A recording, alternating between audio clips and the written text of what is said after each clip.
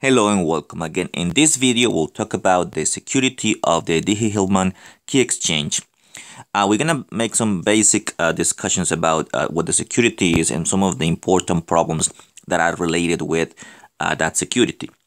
Now, the first thing that I'm gonna mention is that the basic version of the Diffie-Hellman is not secure against active attackers. Active attackers means those that are the ones who want to change the message, change the ciphertext. So Eve, which is our attacker in this case, can modify or generate false messages. So the Diffie-Hellman Key Exchange has no way to check whether the message that was sent is originally from the person who is supposed to be sending those messages. So that's one of the things. Now that's the basic version of the Diffie-Hellman. Let's suppose we have now a passive attacker. A passive attacker is the one attacker that is only interested in decrypting the ciphertext or getting the key in this case, which will equivalent to the same thing. So if Eve is a passive attacker, the goal of Eve will be to compute the key, because once she computes the key, then he will get access to all the plain text.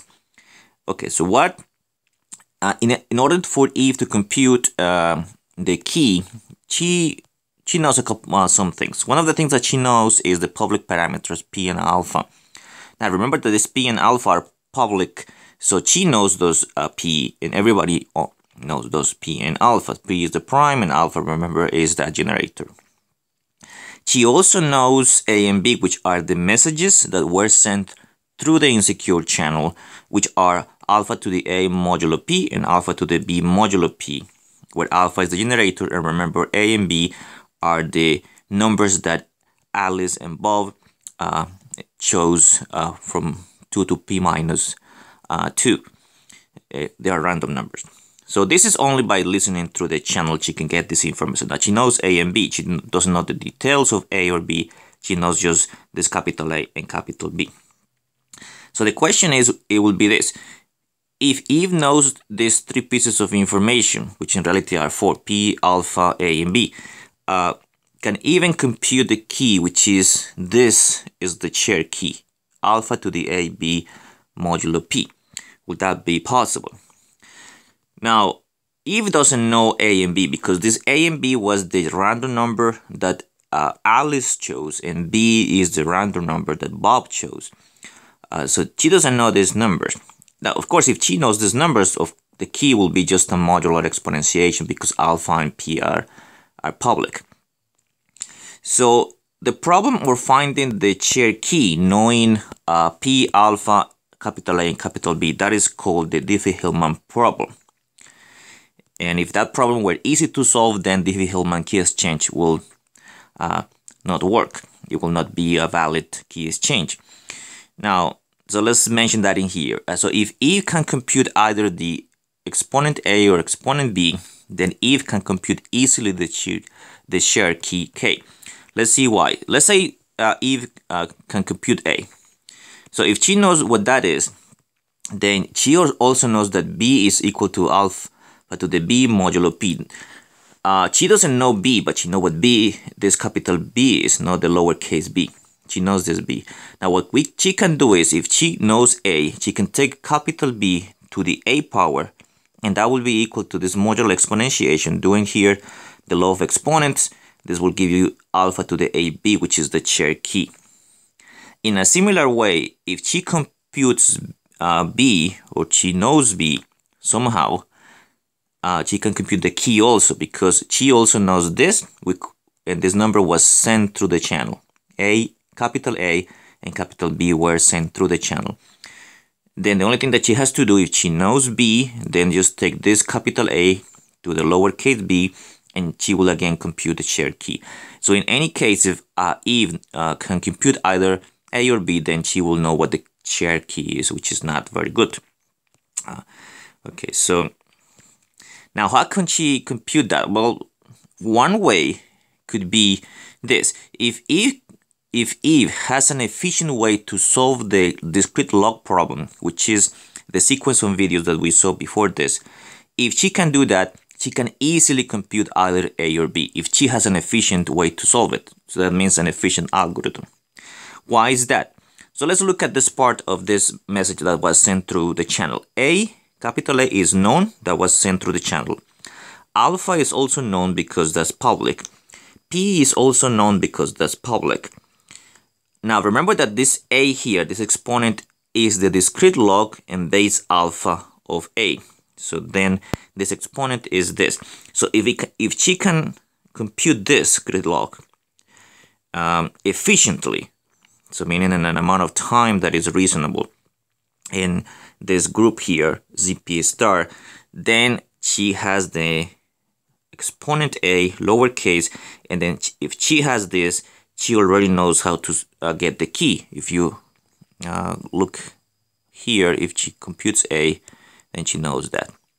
So the discrete logarithm problem here, if there is a way to solve this problem efficiently, then it will render useless the Diffie-Hellman Key Exchange. Fortunately, that hasn't happened, so there has not been any really efficient algorithm to solve this problem, the discrete logarithm problem. Okay, so let me emphasize that. So suppose you are Eve, suppose you are listening to the channel. So you know P and alpha, which is they're public. So this is the prime P and alpha is the generator for that group. So I'm gonna give you not a small example, kind of a medium-sized example here, so to show you how this will be done. Of course, if this were real life, you will never choose a prime number which is 256-bit length, which is the one that is here, but this is just for the example. So this is a prime number of 256 bits. This alpha that I have here, this is a generator of the group, or that special element that you have to choose in order to do the Diffie-Hellman Key Exchange. So P and alpha are public, so Eve knows this, so that means you know it. So listening to the channel, she knows capital A and capital B. So what does she know?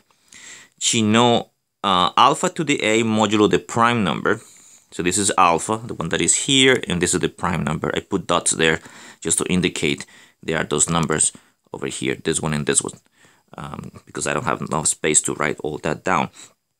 Now, from Alice, because Alice is computing this modular exponentiation, because she already chose this lowercase a, this is the number that Eve sees through the channel. So she has this information here.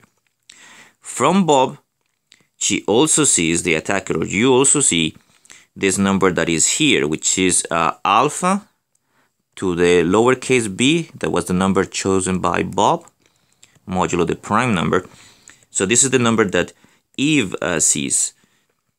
Now, let's suppose you have an efficient algorithm to compute the discrete logarithm problem.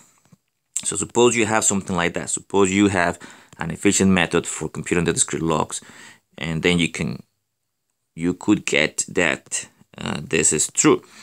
If you say I can compute the lowercase a, that exponent, which is the discrete log, in base alpha of this number, that's the number A, capital A, that was sent through the channel. That's the number that Alice sent through the channel, this number right here. So if Alice has a good algorithm, efficient, fast, then she will compute this. This will be the number A. Once she has the number A, the only thing she has to do now is do a modular exponentiation, and that's it. She will get the key for the Diffie-Hellman Key Exchange. So it only takes a modular exponentiation to get the key. So she's gonna do B to the A. B is known because that's what's sent through the channel. So this is B, the number B, to the A, which is this long number here that was computed here from the discrete log, modulo P, and then unfortunately she will get the key, which is this one right here. So that will be a big problem. The big problem will be that if there is an efficient way to solve the discrete log problem, then the Diffie-Hellman Key Exchange will have to be forgotten, basically, because it will not be useful anymore. But that hasn't happened yet. Now, the discrete logarithm problem, DLP, and the Diffie-Hellman Key Exchange are related in that way. Now, what I said there is, if you know how to solve the discrete logarithm problem, you know how to crack Diffie-Hellman. But that might not be the only way. So it has not been proven that solving this problem is the only way to break the DHKE.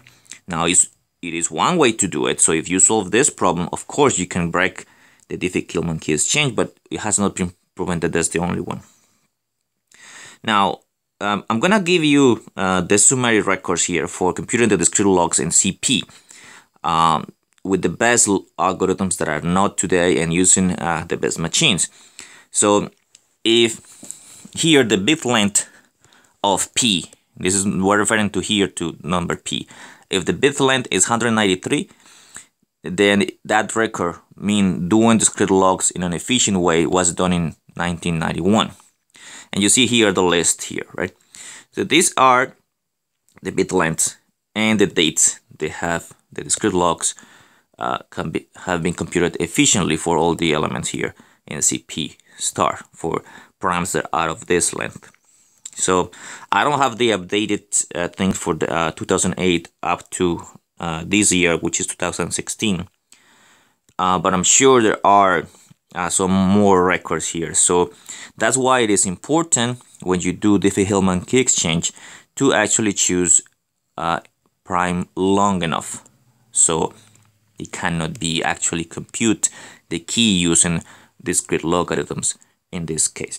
So that's pretty much all I have to say about the security of the Diffie-Hellman key exchange. We might talk a little bit more about this key exchange in another video. So I will stop the video now and I will see you in the next video.